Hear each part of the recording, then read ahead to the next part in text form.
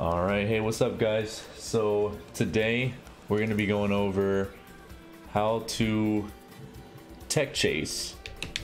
Tech chasing is really all about reading your opponent correctly. A tech chase is known of many things. It's basically, you know, if your opponent keeps doing the same move over and over again, and then you learn to adapt from it, and as soon as they do that certain move again, and then you're able to punish them perfectly for it, then you know it's a tech chase or read or whatever you guys want to call it. That's pretty much the gist of it. So Snake's tech chases are from his down throw, and when you're down throwed, there's only a couple options you can do. You can stay still. You could roll forward. You could roll backwards. You could get up regular, or you could do a get up attack. Basically though, staying still and a get up attack or just getting up regular puts you in the same exact position anyways. But the biggest thing here is doing the rolls, is trying to tech chase when your opponent rolls. If you're playing like kind of like people that aren't familiar with Snake, or kind of like beginners or anything, like they're casuals, they normally will tend to do the same thing. And you know, whenever you do a down throw, always try to remember what they do and then try to react from that. Now there's no really 100% way to do it, but we could always, well, we can only give options on what your opponent would normally do in certain situations. Because if you down throw them in the middle of the stage, they could do anything that they want. They're completely comfortable with doing anything, whether it was a get up attack, a roll forward, a roll back, or just laying there. But when you put them on the ledge, it's a different story. If you guys have watched my videos before, I've gone over it before and over again, but to say it again, most people will not roll towards the ledge, because if you roll towards the ledge, it puts you in the same exact position. So literally all I could do is shield. You would want to shield because it stops the get up attack. It'll stop the get up attack. If he rolls forward, he'll still be in the same spot. And if he lays there or does a regular get up, he's still in the same spot. The only way to get away is a back roll if he rolls behind you. Most people will roll back because no one wants to be on the edge of the stage. It's uncomfortable because the blast zone is over here. You know, you're so close to dying. So most people will roll back. Now if you're playing an experienced player or a pro player or something like that, they're definitely not 100% going to roll back. They're actually going to do what you think is least expected, really. They're going to hit you with the least expected. But most people that you play, whether they're online or, you know, whatever the case is, will roll back. So it's up for you to punish.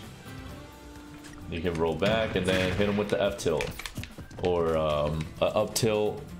What are good punishes? I'm pretty sure you guys might ask this, but what are good punishes for tech chasing? Like when you actually know what they're gonna do, what's the best move to punish them with? Now if they're at a low percent, like 0 for example, you know, and they do a back roll, I would just do an F tilt. If they're at like a high percentage, then you want to do an up tilt to try to kill them. Was it Ally likes to do like a down air. So he'll like do a down throw and then do a down air if they roll forward or behind. So he'll just do that.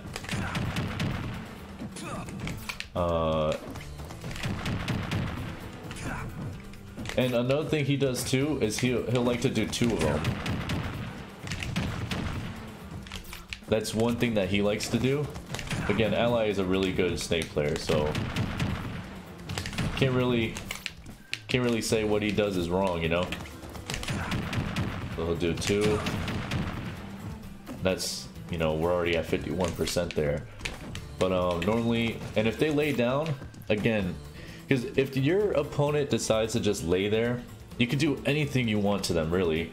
You can free up tilt, free up tilt, free down air,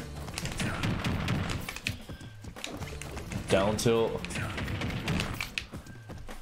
There's just so much stuff. You can even, I think you can get a sticky. Yep. You can do a sticky.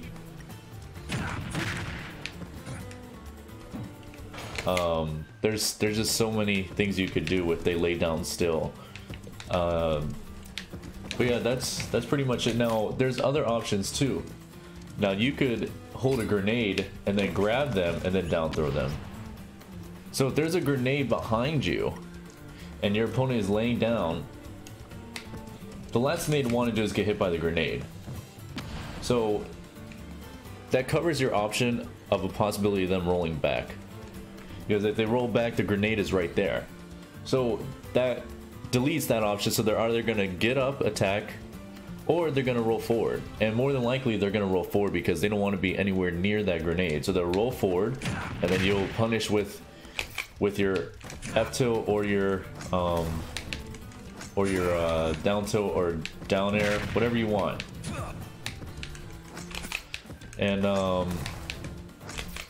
that's really what I would expect as well. Another thing is if they have like a C4, like let's say you have a C4. Let's say you have them here, and then you like grab them like that. So rolling forward covers the C4. So if they roll forward, you could be ready to detonate it. But that does cover another option, so they're either going to get up or they're going to roll back. You can shield, and if they do the get up attack, you can hit them with the F tilt, or your down air, or your up tilt, or anything like that. And then if they roll back, look how close they are to when they roll back. That's a free F. That's a free F tilt. F smash is doable if they roll back. But you'd have to do it like immediately. You'd have to do it really fast. If they roll back, get ready for the F tilt.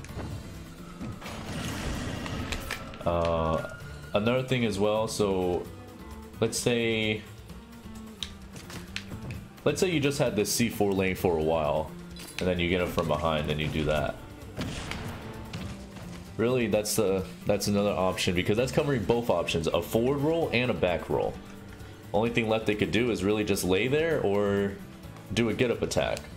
And if they do a get up attack, that's why you should be shielding to be ready for that get up attack, and then you just hit them with whatever as far as the up tilt, F tilt, down air, or anything like that.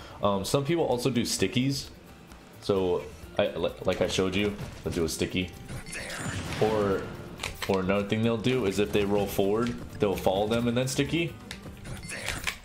Now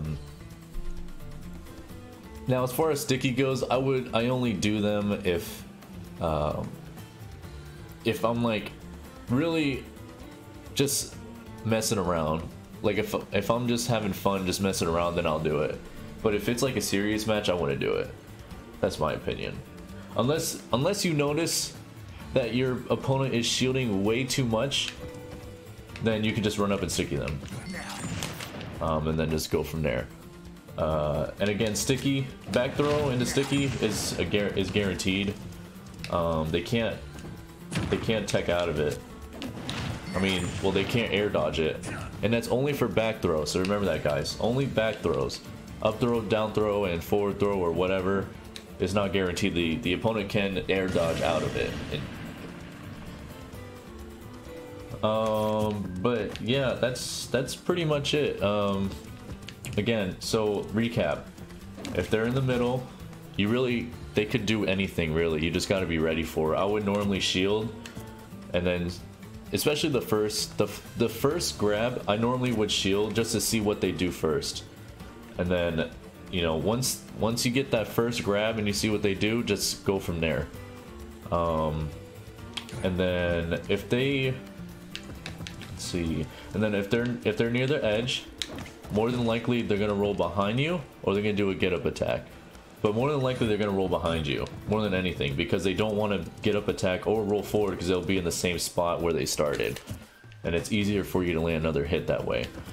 Down, if you do a down throw and then they get up and then you do another down throw, like let's say like you do one and then they roll forward, then you do it again. Notice how he couldn't re-grab. That was a notable thing in Brawl that Snake was able to do, but he's not able to do that in this game. So a lot of us Brawl Snakes, such as myself, do end up trying to do that again because we're so used to it.